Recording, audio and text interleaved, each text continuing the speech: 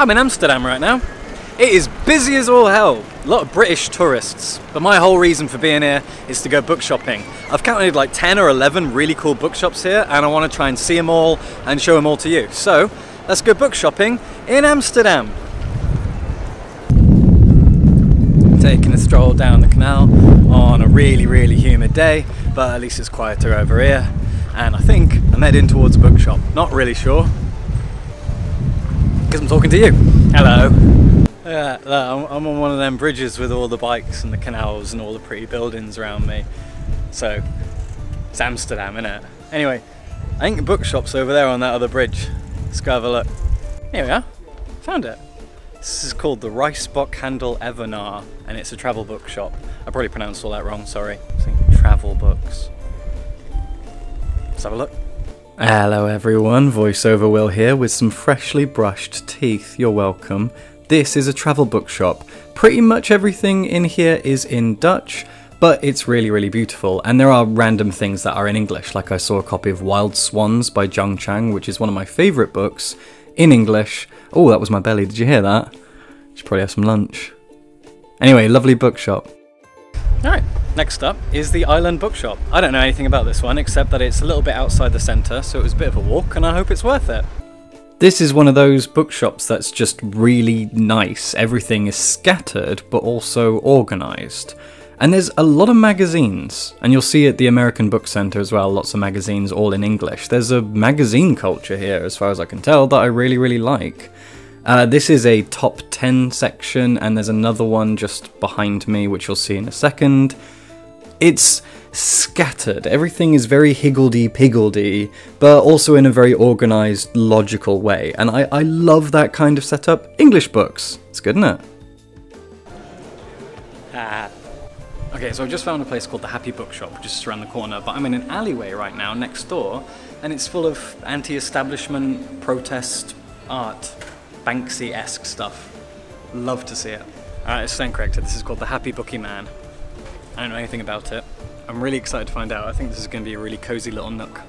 This place is really incredible. Just look at it. It's a tiny little space with random books that you can buy, both in Dutch and in English. The owner will offer you a cup of tea and chat with you. I overheard him tell someone else he does charity work. Just a really incredible person and place. Please visit this if you get a chance to. There's nothing like it. Alright, as you can see, this is the Pegasus Bookshop. My wonderful friends at the Stanza Bookshop in The Hague told me to come here and check this place out, so let's go in and find out what it's all about. I chatted with the owners while I was here, and what you can see there, those very colourful books, and these ones on the shelf as well, this row of colourful books, this is all their own stuff. They are a publishing house as well as a bookshop, and they specialise in Eastern European literature, translated mostly into Dutch. Incredible. So if you are a lover of Eastern European literature, we're talking anything from Polish to Latvian, Lithuanian, etc., you're going to find it all here. Absolutely amazing. I love specialist bookshops. I'm very grateful to them as a space, and we need more of them, and this is an amazing specialist bookshop. Behind me is the American Book Centre, or ABC. If you've watched my video where I went book shopping in The Hague, I've already talked about one of these because The Hague has one too. But this, I think, is the flagship store. It's a lot bigger. It's 3 floors. It's got a cafe inside. Let's go have a look. Alright lads, this is the big one. This is an absolutely massive space. It reminds me of Foyles on Charing Cross Road. These are all English magazines, and just look at them, goes on forever. Postcards, the shelves are massive. They stretch high up towards the ceiling, they go across the staircases. There are books every which way you look. This is one of the most jam-packed, busy, large bookshops I've ever been to. I absolutely love this space. Popular on Book Talk makes me laugh. It's basically all Alice Oseman books, and I just love it. It's so sweet and jam-packed with stuff. Look at this, D&D stuff, Warhammer stuff, board games, Pokemon cards, every lovely bit of nerd stuff you can imagine. And then, as I said, there is a lovely cafe space. There are loads and loads of manga and comic books, a huge sci-fi and fantasy section. There's everything you could need here from a massive book space. Everything is new, everything is current. This is the kind of place where you take a bunch of birthday money and just go crazy, spending hundreds on everything you could possibly want, stock up for a year's worth of reading in a space like this one. I love it to bits. And right in the heart of Amsterdam is a bloody Waterstones, isn't it? It's weird. Weird being in here. Waterstones. We've got a Pride section though, so that's good. Look how odd this is. Weird. Glad Brexit didn't fuck this shit up. There you go, proof that this is a Waterstones, but the weirdest thing you're going to see in a second is British food. This branch of Waterstones has a bunch of British snacks. British food is shit, so buy some jammy Dodgers, I guess. Weird. Okay, so it was basically impossible to film in there because there was customers everywhere, it's really busy, and I tried to avoid faces. But it's a Waterstones. If you're British, you've been in one. If you're American, imagine seeing a Barnes & Noble in Amsterdam. Is there one? No, probably not. Just down the road from the Waterstones is the New English Bookstore, and they do one of those blind date with a book things. I love that. Even though I'm terrified that if it's a book that sounds like it would appeal to me, probably already read it, and like, what are the chances? The chances are pretty high, aren't they? That's such a curmudgeon. Not buying that. Anyway, let's have a look. Oh, they got the Chiltern Classics. I got a bunch of them. I got most of them. Actually, no, I got 2 of them. Anyway. Oh, I'm hot, I'm sweaty. Let's go inside. Okay, sorry to disappoint, but I couldn't actually get any footage from inside the English bookshop without the manager's permission, who wasn't there today. But I can describe it to you. It was an English bookshop. It was lovely inside, it was brand new, it smelled new, and it was full of brand new fiction and non-fiction. You know, all the latest books, hardbacks and paperbacks in fiction and non-fiction, and it was a perfect size to stock everything that you needed. It was pretty much a perfect bookshop in terms of its size, in terms of what it stocked, in terms of its aesthetics. It was a beautiful new bookshop, and I really liked it. And I spoke to the most amazing, lovely bookseller in the whole world, and we had a nice chat, and that was nice. That's always nice. Booksellers are the best people. In this building behind me, as you can see here, is a little bookshop called Mendo, which is just a gorgeous space that presents really aesthetically gorgeous books. Photojournals, travel books, street photography books, architecture books. It's really gorgeous. Let's have a look. Now I'm on the other side of the glass, look at that. So this is just a really aesthetic, romantic, beautiful space. The lighting is gorgeous, the decor is amazing, and all the books here are very beautiful.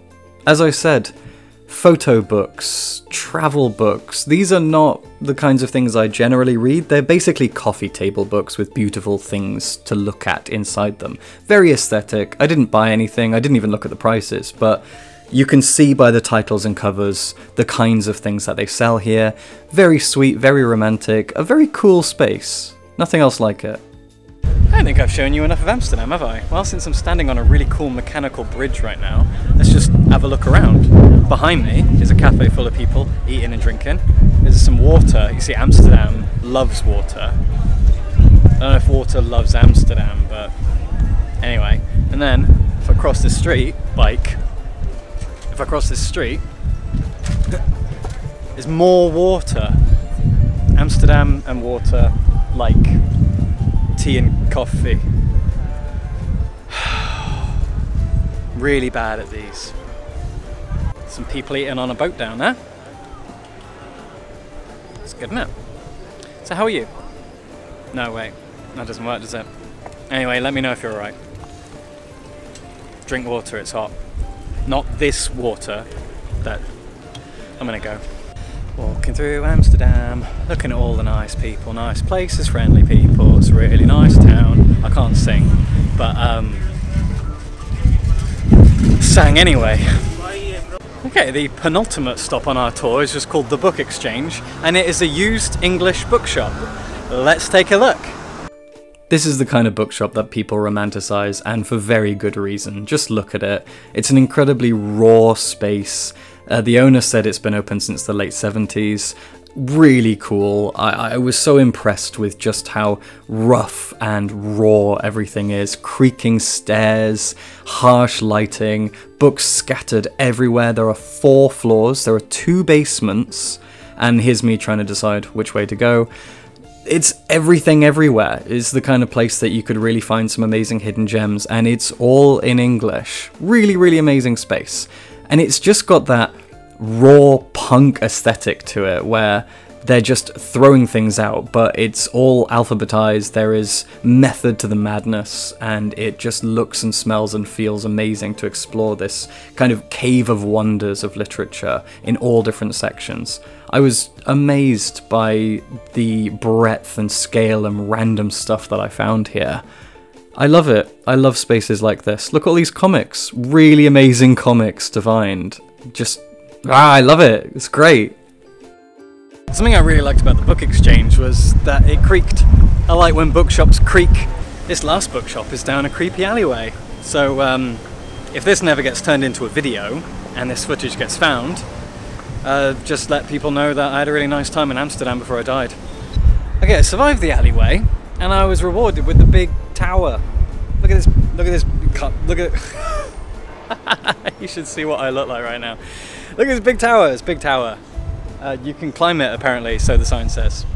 But I'm not gonna, because I'm hunting for bookshops. What the fuck am I doing? This is the last bookshop on the tour, I think. And it is appropriately and epically named Pantheon. Again, don't know anything about it. Didn't do any research. I just get on trains and go places. So let's have a look at Pantheon. And if I don't see you again, subscribe for books. There's not a huge amount to say about this one. It's just a really solid, lovely bookshop, and the English section all has brand new stuff, as you can see. At the time of recording, these are the newest, most talked about books, and I was really, really happy to see them there. So if you want brand new English books, there's a lovely section here, and the rest of it is also really sweet. Subscribe for books. Again.